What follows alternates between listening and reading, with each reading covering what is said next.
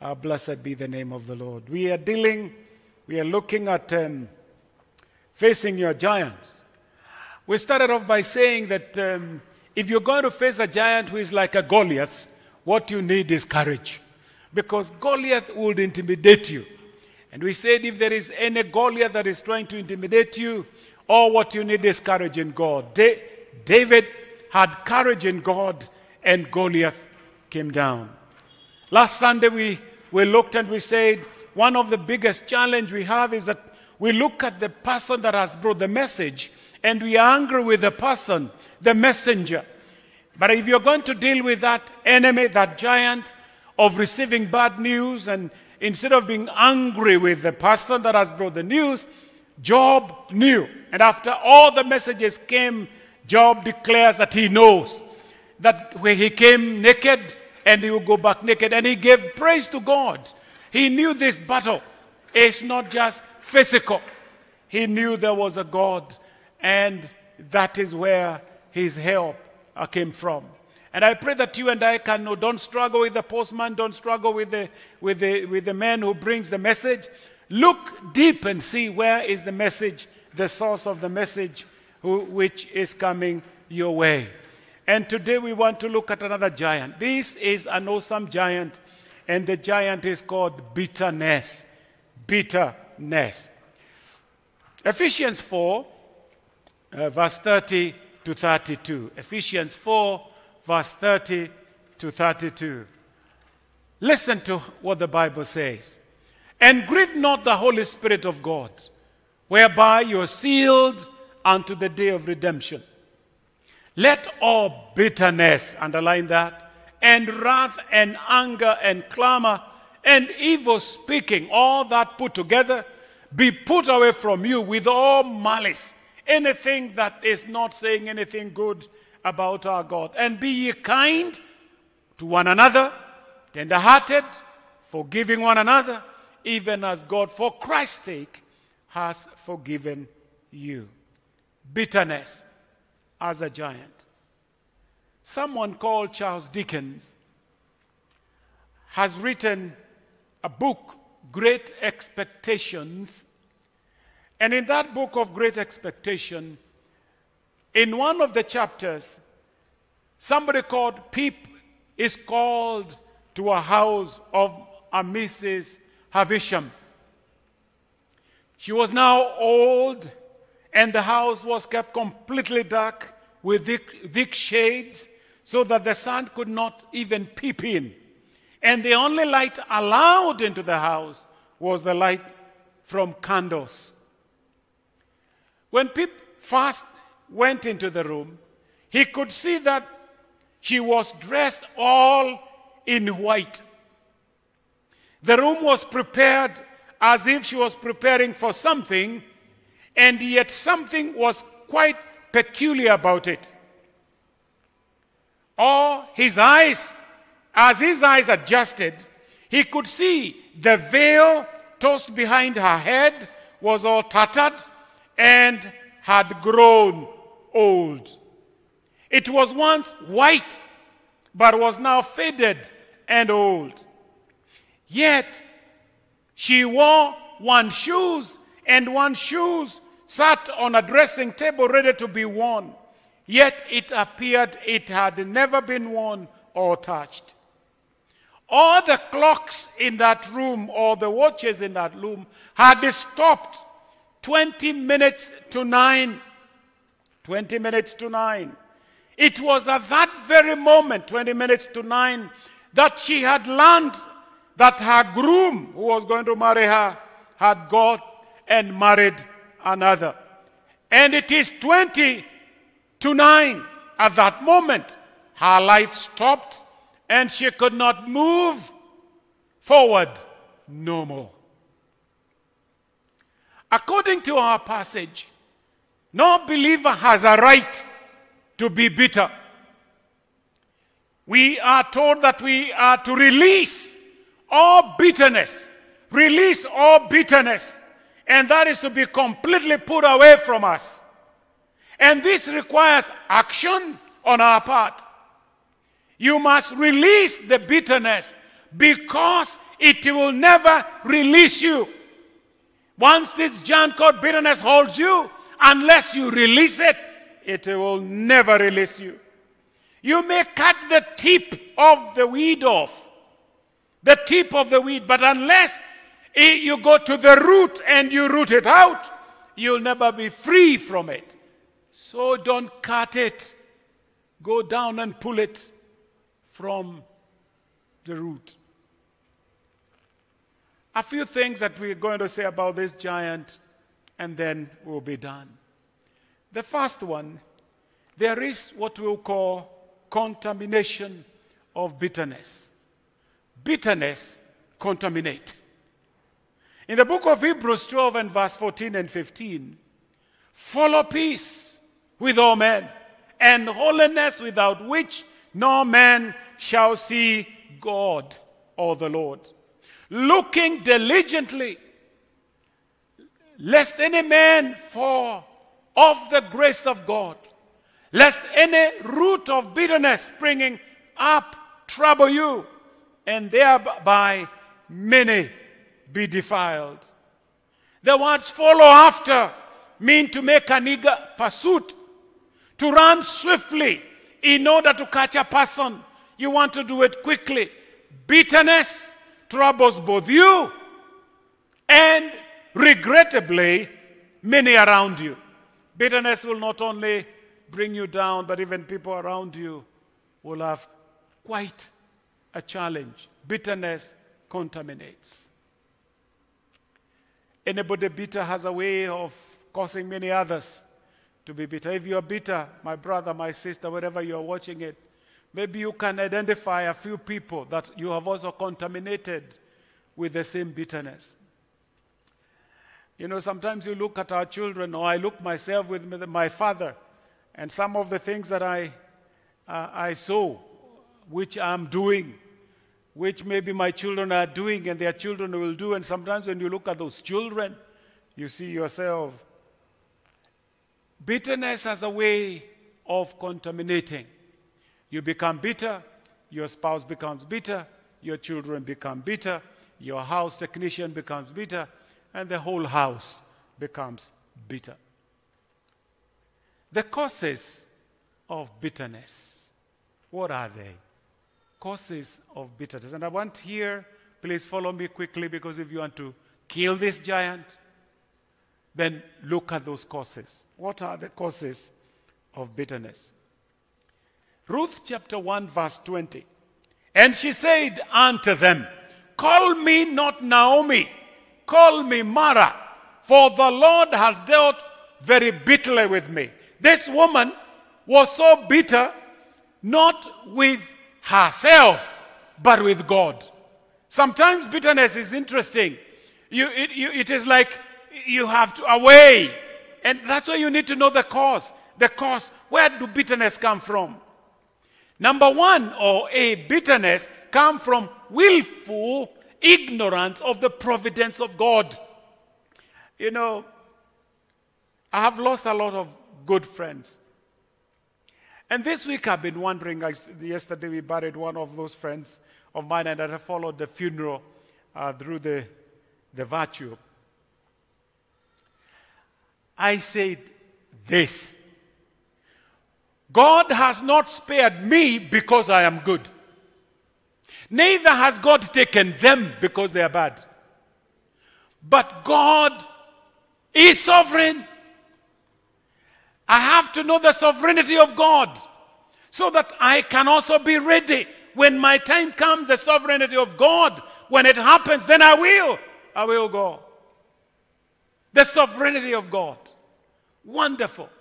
But when we ignore the providence of God, then bitterness has a way of cropping in.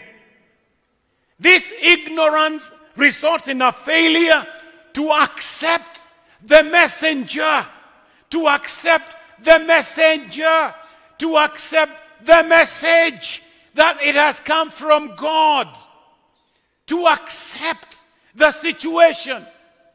What Naomi ought to have done is to accept the situation. And I want to bet with you, she was not the only widow in those Bible days. There were many others. But she became so bitter with God. Hudson Taylor says this: how the tendency of resentment and a wrong feeling would be removed. Could we take an injury from the hand of a loving Father, and instead of looking chiefly at the agent through whom it comes to us, it matters not who is the postman or the mailman or the messenger. It is with the writer of the letter that we are concerned. It matters not who is the messenger. It is with God that his children have to do it. These are the works of Hudson Taylor. Ignorance. Friends, if you want to have bitterness, forget about God. You'll be bitter with the government. You'll be bitter with your employer. You'll be bitter with yourself. But if you know the providence of God, that sometimes I have provision, I have plenty, sometimes I don't. He is God in the good times and the bad times. Can you imagine that? He is God. He is God. Providence of God. I know we don't like talking about when I am low, but we all get to that low moment, very low moment. But if we will acknowledge God and not be ignorant of his providence, then we will not be bitter at all. Some of us are bitter with the president of this country. Others are bitter with the system.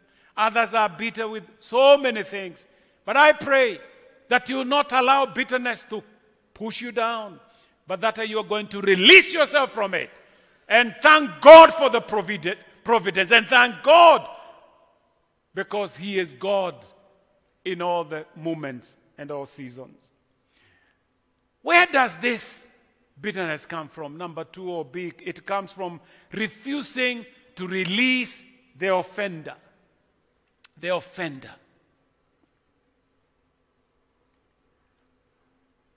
We are looking at a character in the Bible called Ahithophel. Ahithophel was the most trusted counselor of King David.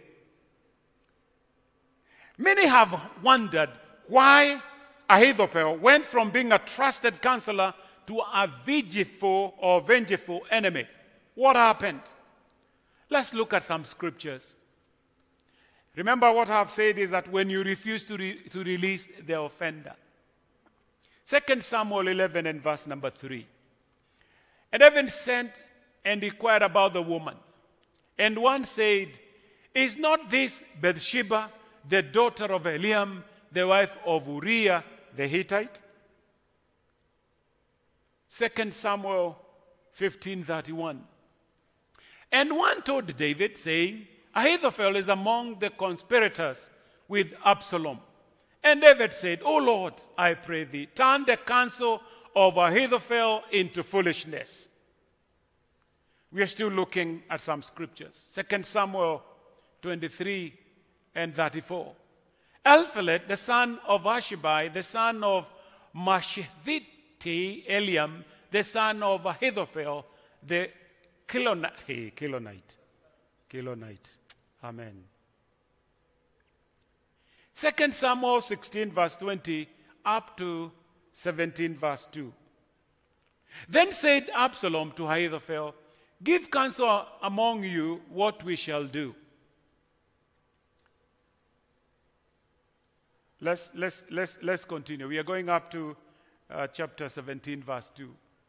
And Ahithophel said unto Absalom, go unto thy father's concubines, which he has left to keep the house, and all Israel shall hear that thou art abode of thy father. Then shall the hands of all that are with thee be strong. So they spread Absalom a tent upon the top of the house, and Absalom went into his father's concubines in sight of all Israel. And the counsel of Ahithophel, which he counseled in those days, was of if a man had inquired at the oracle of God, so was all the counsel of Ahithophel both with David and with Absalom. Moreover, Ahithophel said unto Absalom, let me now choose out 12,000 men, and I will arise and pursue after David this night. Verse 2. And I will come upon him while he is weary and weak-handed, and I will make him afraid, and all the people that are with him shall flee, and I will smite the king only. Remember what we are saying. We are looking at the very fact that if you refuse to release the person that has offended you, if you are not able to release that bitterness, what it is going to do. And it can change someone that was very close to you and becomes an enemy to you.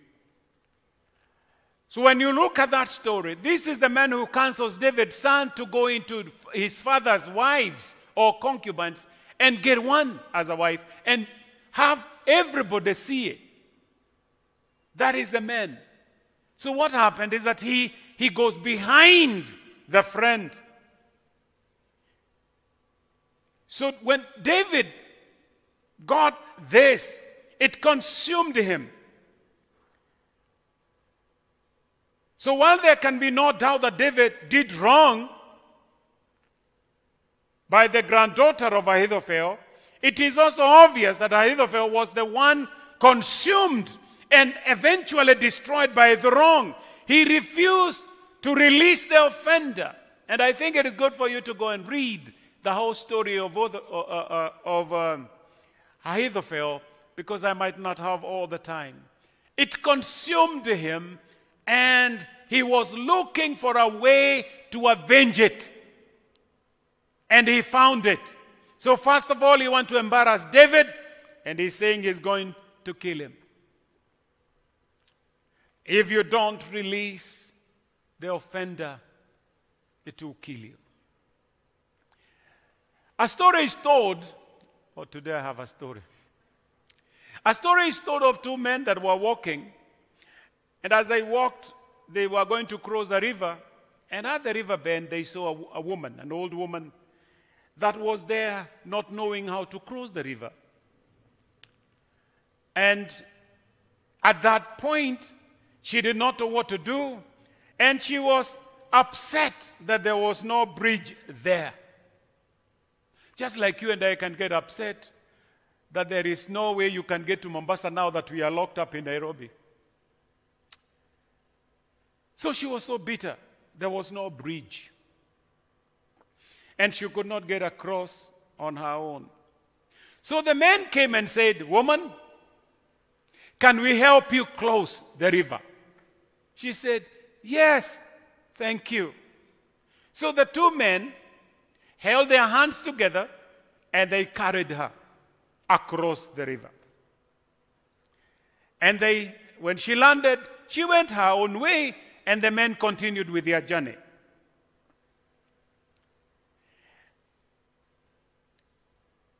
One of the men says this. Let's call him the second man. The second man said this. Look at my clothes, he said. They are filthy, all because I carried that old, filthy woman across the river. The other one never said anything. So he continued, the second man continued and said, and my back is aching and I have pain all over because of carrying that heavy, good for nothing, dirty woman. The other one said nothing. So they kept on going, and after they had gone a couple of kilometers, the second man said again, now I'm hurting everywhere. I cannot even go now. I have to sit down. Then he called the person. He said, but you have not said anything. And the man looked at him and smiled and said, yes, because I left everything, all the bitterness of carrying that woman and the feeling of pain. I left it. I released it.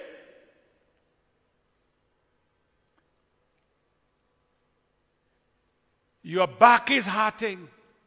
Your back is aching because the woman we carried you are still carrying her now on your back. I hope you understand this. Bitterness, it has a way of changing location. Maybe it was in your chest, now it might come on your back. Release this giant called bitterness. Number 3, or C, how do I handle this? This bitterness comes from removal of perceived rights. You can be bitter to your spouse because of some rights. You can be bitter with your nation because of some rights. When there are some perceived right, maybe they are not right, but they are just perceived right, those perceived right can cause you to have bitterness. I want you to look with me, Jonah 4 and verse 9. This is a man. Actually, this man was so bitter. Why? Because God had answered prayer. And God said to Jonah, yes, you do well to be angry for the good. And he said, I do well to be angry even unto death. That's what he's saying. When Jonah, we are told he was kiparangoto. So the sun was so hot on him. So he is calling on God. God, remember me. And God gives him a flower. First of all, a tree grows in a couple of hours. And it has enough shade in a couple of hours. And the guy is so peaceful in a couple of hours. But God discovers this man is still so bitter with what God did. So what does God do? He kills the same thing. And in the same hour, the tree dries up. So inakuja upesi, inakauka upesi. And the guy was so mad. Na Mungu anamuongelesha, wewe basi ni sawa ungekuwa. Naye anasema ndio ni sawa, ningekuwa nina hasira kali sana hata kukufa. When we believe we have a right to something and it is removed, anger, frustration, bitterness developed. Your husband has been removed. Your wife has been removed. Your child has been removed. Your job has been removed. Anger, bitterness, frustration can come upon you because of perceived right. I am whom I am by the grace of God. I do this work by the grace of God. My business is thriving by the grace of God. There is nothing I have done. Absolutely nothing. If you approach life like that, this giant called bitterness, we are going to bring him down in the name of the Lord. Hallelujah. Man, sometimes you feel like preaching and you want guys to give high five in the auditorium. But you know, friends, I can see you are there. I can see you there. So you can do it wherever you are. Lastly, or number 3, the characteristics of bitterness. What are the characteristics of bitterness? This giant, how can you see it? If you see this, would you know this is the giant called bitterness? The characteristics of bitterness, number 1 or A, is that bitterness remembers details. Wewe, 1930, ilikuwa ni asubuhi, ilikuwa na saa 5, na nusu, na sekunde, ukanimwagia maji. Yani, you have carried those bitterness from 1920, and you can remember details. That's what bitterness can do. Which means if you allow it, it will choke you. There are some of you listening to me. You have bitterness on the day of your wedding. Something did not go right. And you've been married for 40 years. Bitterness still thrives on the day of your orashio. And you still carry those bitterness. Release yourself from those bitterness. And you'll be a free man. Some of you is a Sunday school teacher. Ule mwalimu alikufinya. You still remember that. And that bitterness will kill you. That giant will destroy you. Oh, Bishop, you don't understand what she did to me. Yeah, bitterness, iko na details. So if you have details of anything, bitterness is going to creep up. Actually, there are some of you that tell each other, Juzi hii ukanifanyia hii, juzi ile nyingine ukanifanyia, ile juzi nyingine ukanifanyia. Yani you have details. Why don't you have the good things details? So that your spirit and your heart can be healed, can be well. Hallelujah. Bitterness remembers details. Memory is helped by review. And we use this in school. And we use it also when we are bitter. Memory. Inarudisha hata picha. Na nguo ulikuwa umevaa. Na kiatu ulikuwa umevaa. You know, sometimes I might ask you, what were you wearing last Sunday? And you say you can't remember. But let me tell you, if you are bitter over something, you remember the color of the shoes, the dress you wore, because your memory is packed with the bitterness. That giant will kill you. 2, bitterness accuses others and excuses self. We accuse, we excuse. The book of James chapter 3 verse 14 to 18, but if you have bitter envying and strife in your hearts, glory not and lie not against the truth. This wisdom descended not from above, but is earthly, sensual, and devilish. For where envying and strife is, there is confusion and every evil work. But the wisdom that is from above is first pure, then peaceable, gentle, and easy to be entreated, full of mercy and good fruits, without partiality and without hypocrisy.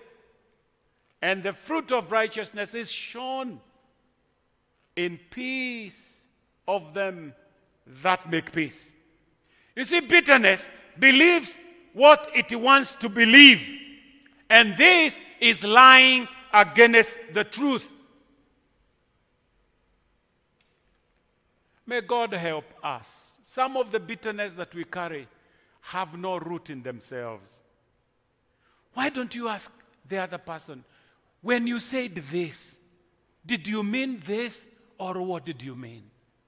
Instead of carrying bitterness that this person did this and did the other. Number C, bitterness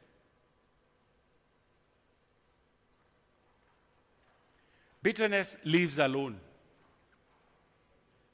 Bitterness inakaaga peke yake. Matthew 6:15.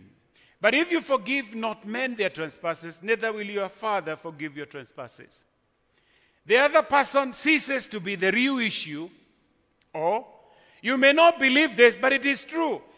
You live the life of unforgiven, carrying around the baggage of unforgiveness. That is a very heavy load to carry. Bitterness refuses to be reconciled, primarily to God, although we think it is the person who has done the offending. We refuse to be reconciled. It is really not dependent on another person. It begins with the offense of another, but then grows independently of them. Yani bitterness inakuwa, yule jamaa ashaenda vyake, mwingine ashaenda majuu. Na bado, remember the story I gave you? That woman was dead. But she was dead with a wedding dress. That she was old. She died an old woman. But she refused to cease 20 to 9. She was not alive from 20 to 9, the time she was going to get married. But now she was old there and dead, having dresses ready to go for the wedding. I refuse. Listen to me. I refuse to be carried over by somebody who has gone on and enjoying their life. I will not allow bitterness. Somebody said this. Shida kubwa yako na yangu ni kuinama. Mtu anakuwekelea mzigo. Anakuwekelea bitterness. Sasa wewe unaenda umeinama na yeye anaenda amesimama. Simama wima, akiweka iteremke. Akiweka bitterness, naenda chini. Lakini ukikaa hivi uwekelewe mzigo hapa, utabeba gunia na itakuumiza sana. Bitterness anakaaga peke yake. In other words, the offender could even offer an apology or even be dead But the offense and bitterness lives on. Some of you, I've taken you to encounter. And I'm asking you, who do I represent? And you are saying, your great-grandfather. And I'm asking, what did your great-grandfather did? My great-grandfather hakupatia guka shamba. Naye guka hakuwa na shamba ya kupatia baba. Kwa hivyo mimi sina. I don't. Friends, that guy, long time ago, he's not even there. Live your life. Live your life. The offender could be dead. You need another person to represent them so that you can ask for forgiveness and move on. Settle and move on. Whew, sometimes you feel like preaching. Bitterness reveals itself. It's another characteristic of bitterness. Bitterness usidanganywe na mtu. Hata mkioana na mtu na mkae miaka 30. Kama ako na bitterness, siku moja inazuka. Na unasikia watu wamegongana, mmoja amededi. Kwa sababu bitterness, kuna kakitu itazuka tu. Bitterness reveals itself. James 3 and verse 11. Does the fountain send forth at the same place sweet water and bitter? And the answer is no. It can't. You can't mix the two. A cup of juice that is sweet cannot spill a drop of bitter juice. Even if you shook it, it won't. Even after shaking it, it will still be sweet. And that's what you and I ought to be. You can't be sweet and shaken, you're bitter. Then it simply means if you are shaken and you're bitter, you've been bitter all the time. You've been looking for an opportunity to be shaken. The cure of bitterness. Hebrews 12 and verse 15.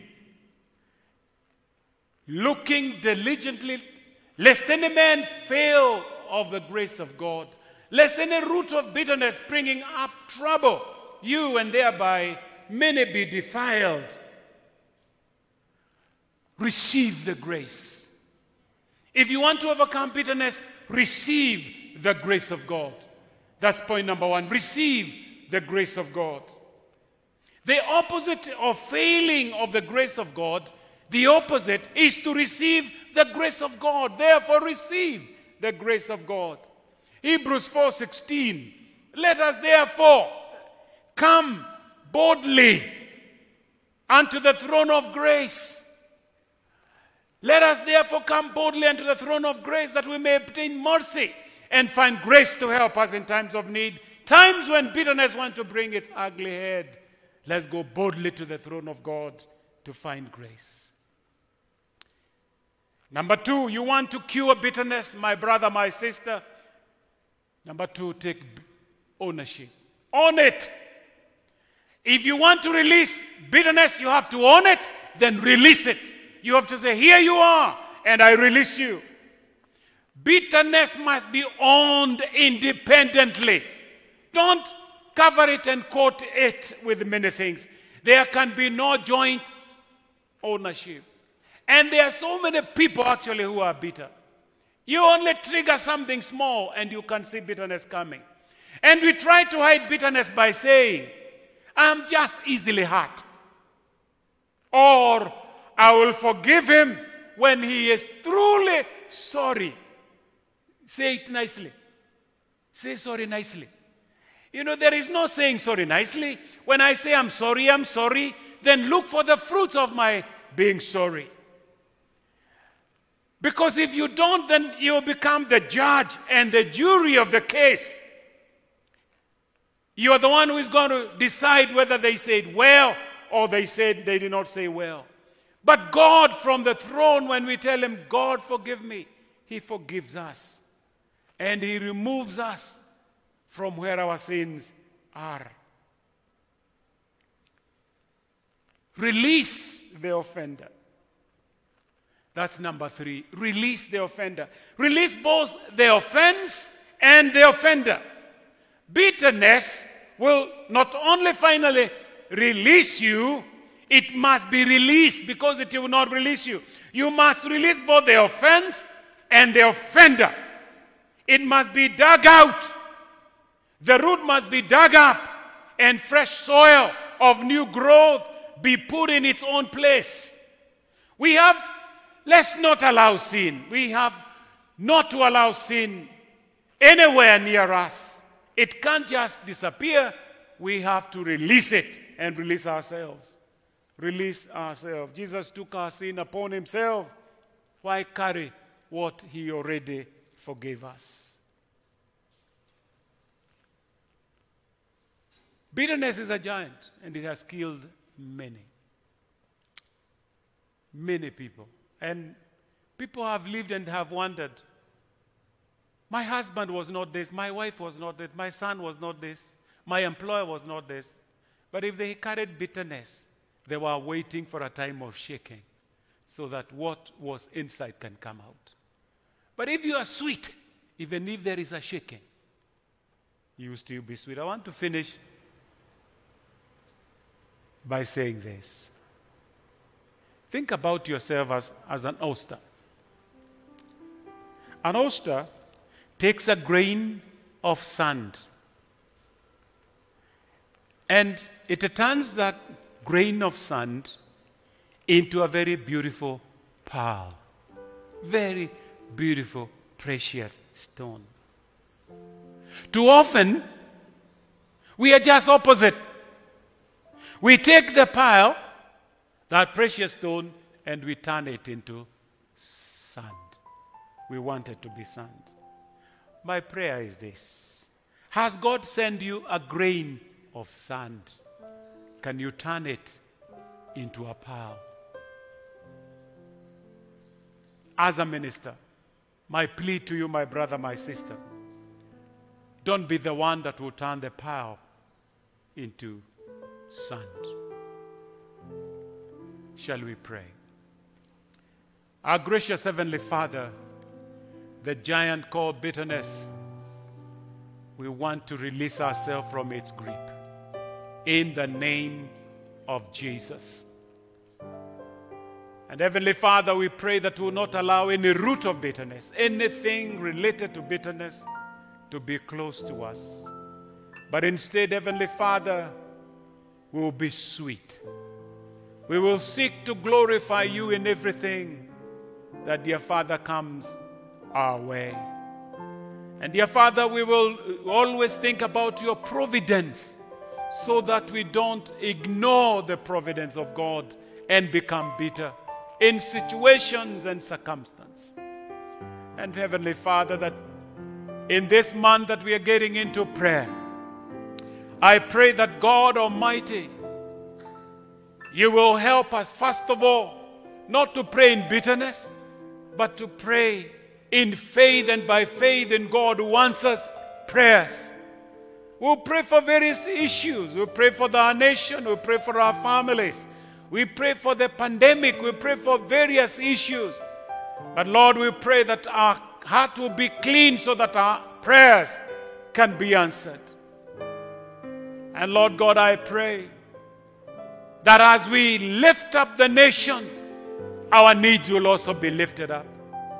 As we pray, dear Father, for those that need you, for in this season, we pray that our needs will also be met. And therefore, mighty God, I declare that our month of prayer, the 24/7 chain of prayer, is blessed. And that none of us will faint along the way. But I speak boldness and courage and grace to go through. I do thank you and I give you praise in Jesus' name. I don't know where you're watching us from, and maybe you're saying, Bishop, why can't you pray for me? Bitterness. I feel bitter over many things. Bitterness of my academic achievement, bitterness of my business, bitterness in my family, bitterness. Some bitterness I carry are for many generations. And you are saying, Bishop, pray for me. I want to pray for you a simple prayer. And this is the prayer. Father, every one of us, dear Lord, that is bound by bitterness, we want to speak a release. I want you to release your bitterness now in the name of the Lord. Release it. Release your bitterness. Release the offense and release the offender. Say, I forgive you so and so, and I release this that was done to me. And may you receive refreshing from the throne of God. In Jesus' name. The Lord bless you and give you a great week.